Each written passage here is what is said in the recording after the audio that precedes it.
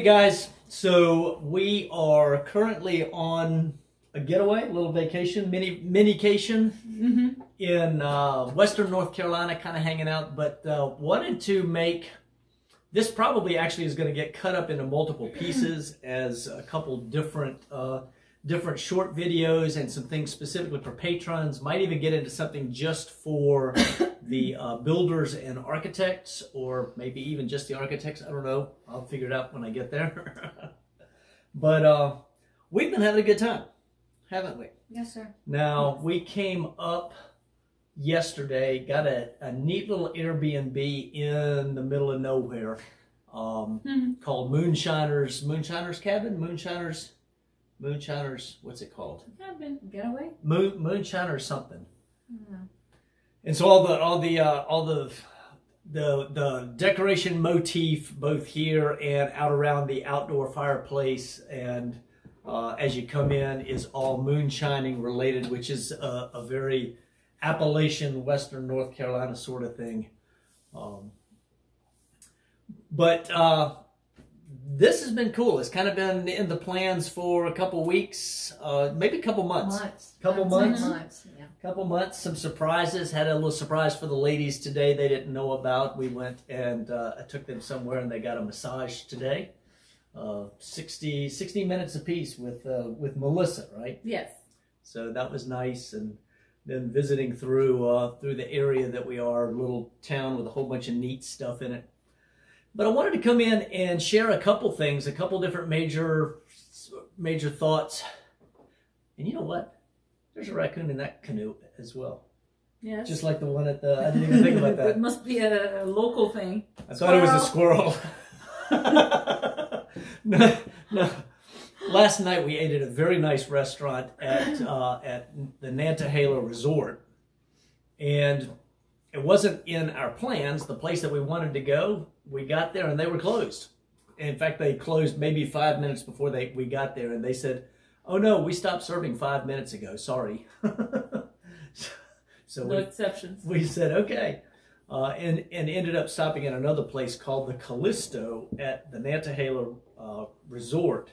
That was fantastic. But when we walked in the door, there was a big taxidermy display that was about this long, I think, with a canoe made out of tree bark and other pieces. Very nicely done. Very nicely done with two raccoons. A couple of raccoons with paddles paddling the canoe. That was the taxidermy display. It was cute. And then I looked up here, and on the mantle, there's a canoe with a raccoon in it, and I thought, well, that's interesting. I didn't even make the connection. So that was cool. But first thing I would talk about, or maybe ask you ladies to talk a little bit about, you've been part of my family for 6 months. Yes, right? sir. We've been married for 32 years. Yes, sir. Plus.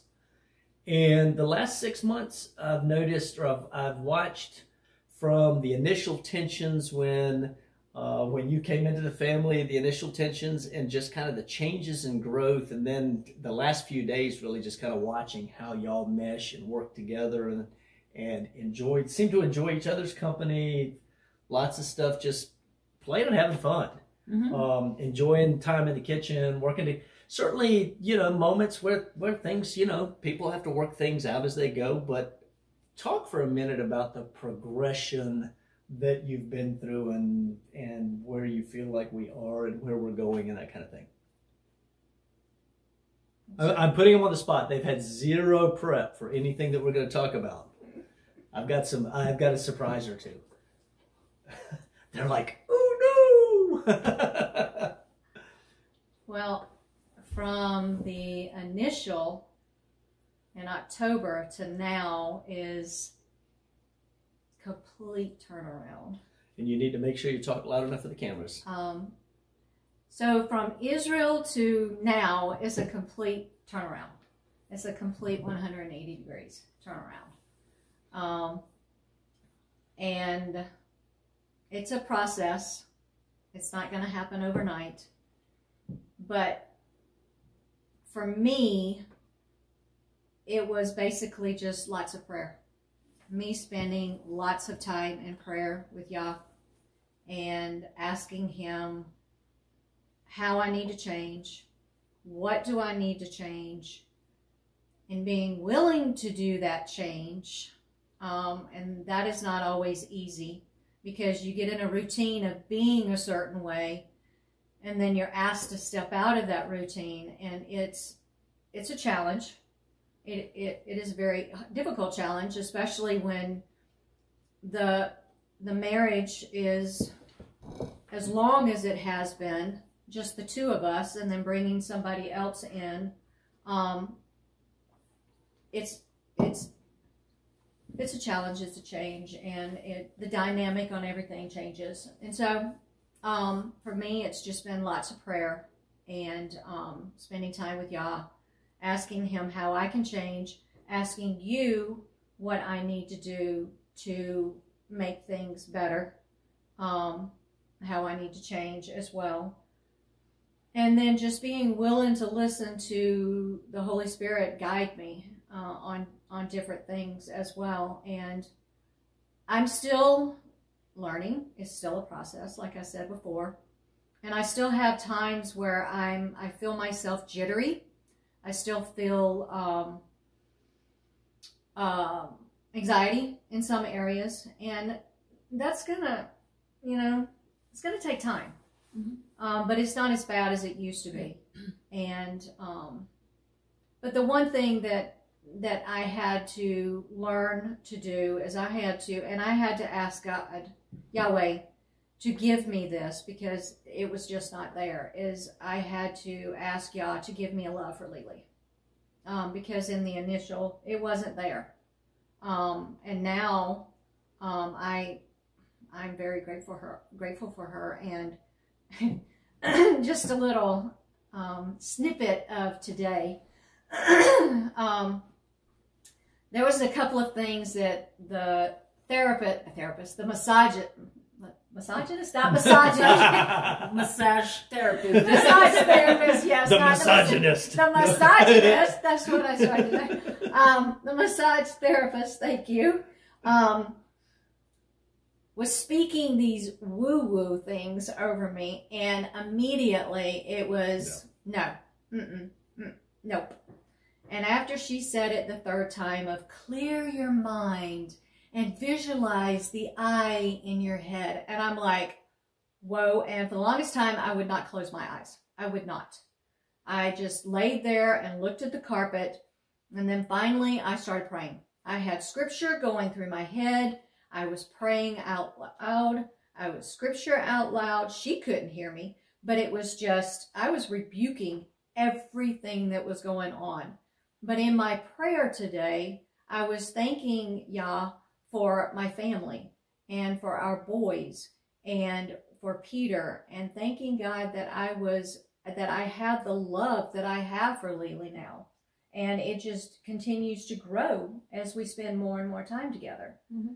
And so I think the therapist, I think she was catching vibes off of me. And it was very, very interesting how when it started to where it ended. And I noticed that there was a change in her with me. And so, but yes, I thank Yah for Lili being in our family. She's been a huge help to me. And I'm sure as time goes on and Yah brings her to us permanently, that there'll be other areas that she'll be a help to me as well. But she's also a help to our family in general. And so, but yeah, I think I've come a long way, baby. Yep. How about you? What do you, we're 6 months in. What do you think? Because actually 6 months, if we were doing anniversaries or whatever, would have been 3 days ago. Yes. And in fact, today is 1 year ago today that you joined our Patreon. Yes. That's ultimately how we met. So, mm-hmm. Yeah. True. So 6 months, 6 months ago, yeah, I think for me also it's been a learning curve. Yeah, learning how to be in a relationship, and you know, it's not a relationship that is mainstream. So it also takes an additional learning process, but basically understanding the dynamic and how I fit. So, and not being, you know, not residing with you, it also adds another layer of difficulty. But I think it's, yeah, for me, it's been, yeah, I'm enjoying the learning and the process, and trying to, yeah, enjoy the ride, and, you know, making the most out of it. But it's, yeah, it's everything is new for me. Yeah. And yeah, I think if I had a previous marriage before, or a stable relationship, it would still be very different. So yeah, I think for me it's been lots of new experiences. Now, you had lots of fears going into this. And was it as bad as you thought it would be, or was it not as bad as you thought it would be? I had a lot of what ifs, and my what ifs turned out to be not what ifs. And I made mountains out of molehills. Okay. And the one thing that came to my mind that Lili was talking about a second ago is, I think the reason why this is so difficult is because we're not taught this. We didn't grow up in this. And so even though you and I met other couples that have plural relationships, we're only around them for 2 or 3 days at a time. We've never been in another plural family's home. And so we never saw how it actually worked. We've heard them talk about it, you know, and just give us a little snippet of this and that and the other, but we never really saw it in action. Right. And so my thought, because we're going into this sort of blinded, blind, not blinded, yeah, blind. Yeah, sort of. Well, we're not familiar with this territory. Yes, because we haven't lived it. We haven't seen people live it actively for, which really is a major point, I think, for particularly those who understand Scripture and understand Hebraic culture, understand Israelite heritage. This would have been very normal for the average person, average family. Yes, sir. Even at the time of Yeshua, according to, I think it's Walter Scheidel, a Stanford University professor, who did some research on polygyny at the time of Messiah. Even then, it was so common that it wasn't even worth commenting on.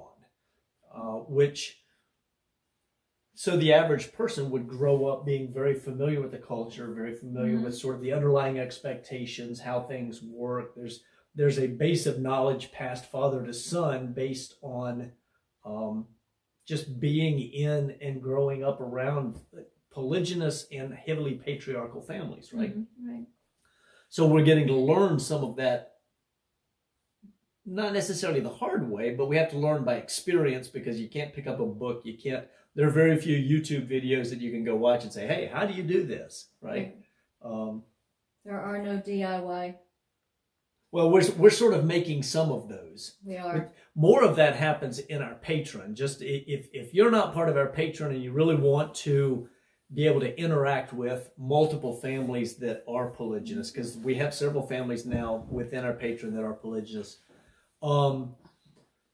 that's a great place to be, is to join our Patreon. And then I think it's at the $5 a month level. You can join our Telegram groups, and we've got a men's group, a women's group, and everybody's group. I've got some other subgroups that are working on projects together. We've also got memes and resources. So we've got a bunch of different stuff going on inside of our Patreon, not just for helping people who are coming in asking questions, or in cases, people coming in that are saying, I found myself in this situation. I knew the right thing to do was to go ahead and keep both women, but now what do I do? Right? Mm-hmm. And so having men and women that can counsel and encourage and strengthen both sides, and not just keep families together, but help them bond and grow and improve and that kind of thing. But that's part of what we're doing, is we're doing the DIY, right? Yes, sir. So that's a big benefit in our Patreon. Mm-hmm. One of the things that you said when we were initially communicating is that you are sort of having this existential crisis. What is life about? I want life with meaning. And then this is kind of what came to you. And this was the understanding came to you as you were studying Torah and that sort of thing before we met. At this point in your life, would you say that there's meaning? There's more to it? There's a lot more going on? What would you say with regards to where you are right now and where you see Beit Rambo, the House of Pete, going? Mm-hmm. Yeah, absolutely. I see now, and I mentioned this to you in the beginning, because once you start having faith and you become a believer, the next question in your head is, okay, so what do I do with this? And if I was alone, I didn't have children, and okay, so what am I doing with this, new heart, or you call it, but and then I was in a moment of